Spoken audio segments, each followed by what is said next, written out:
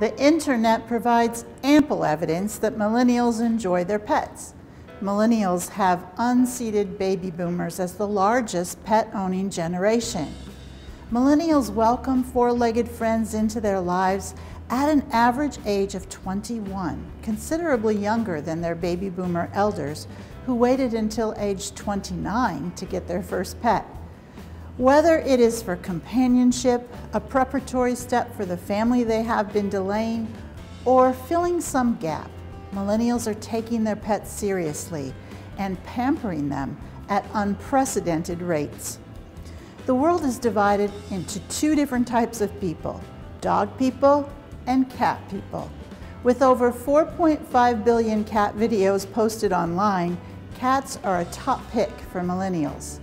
60% of millennials watch cat videos online, possibly buying into one body of research that says watching cat videos can make you more productive at work. Grumpy Cat, her real name is Tardar Sauce, is perhaps the most famous and richest of the internet felines. Half of millennials own cats, and half of the cat-owning millennials confess to telling their cat secrets that no one else knows. What about dogs?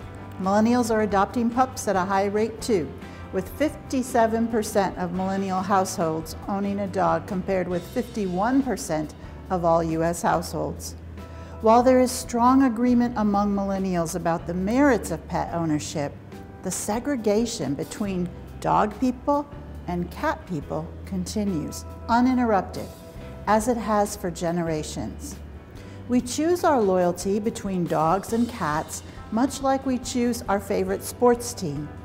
And like our favorite teams, we tend to find fault with the opposing team and cheerfully overlook the shortcomings on our own side.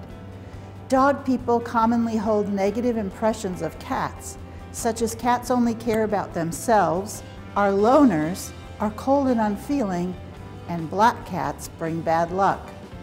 Not to be outdone, cat people hold their own negative perceptions of dogs, usually vilifying them by breed rather than amassing all dogs into a single cohort. Whatever our bias, dogs or cats, we acquired it as a result of the knowledge and experiences we've had. Biases and stereotypes are normal. We all have them.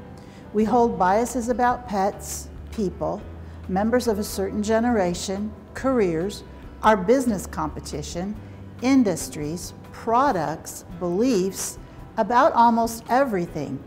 As we expand our knowledge and broaden our experiences, we naturally challenge our biases and our stereotypes, usually with good outcomes. The more you are open to learning about a wide range of things, people, and experiences, especially those unfamiliar to you, the more your potential has a chance to fully mature and your own life is enriched.